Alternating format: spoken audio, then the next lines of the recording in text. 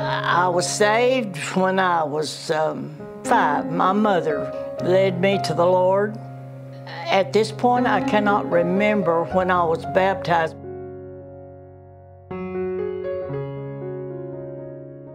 When the church was first organized, we didn't have any sides to it.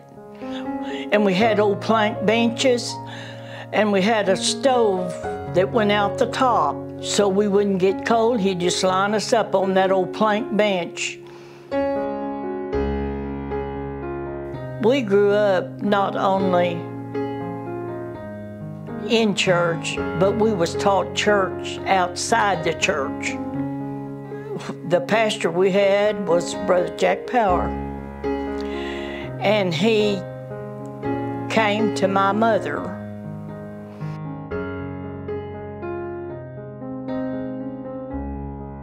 I was never scared in my life. I was 17 years old when I took a class of junior boys. Well, it was quite an experience, but you know, God helped me through that.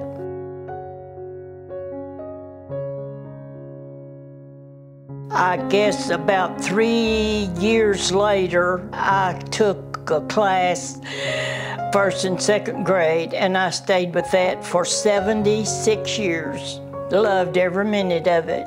Whenever you get up there to teach, sometimes I was lost for words. And I just said, now, Lord, here I am. You got to use me some way, somehow. And it usually always turned out real good. Whenever Jim Gage got sick, he said, you know, Nell, I haven't forgot that Sunday school yet. I said, well, I hope you don't. I said, I hope I done you a little good. When Brother Johns came, they changed the name. Oh, it's been changed many, many times. Oh, yeah.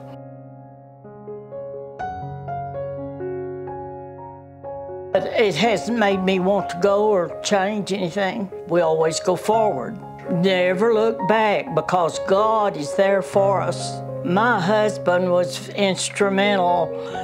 He and Brother Leonard Rose in finding the land that the old church sat on when we moved to Cornerstone.